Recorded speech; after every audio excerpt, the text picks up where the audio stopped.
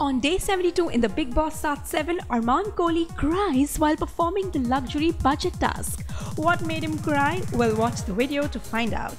Bigg Boss introduced this week's luxury budget task Kabhi Haan Kabhi Na, where he placed the power to decide daily tasks in the hands of the contestants.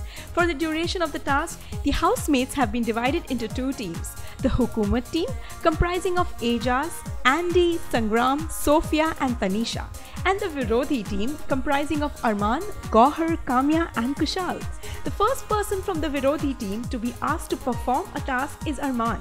He is asked to handstand in the sun for half an hour. After considering that this is not possible, the Hukumat team agrees to reduce the time limit to 12 minutes. Armaan agrees to participate in the task but fails to complete it.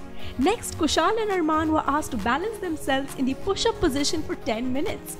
But after balancing for about 2 minutes, Armaan gives up owing to pain in his hands. So due to all the failure in the task, Armaan breaks down and starts crying.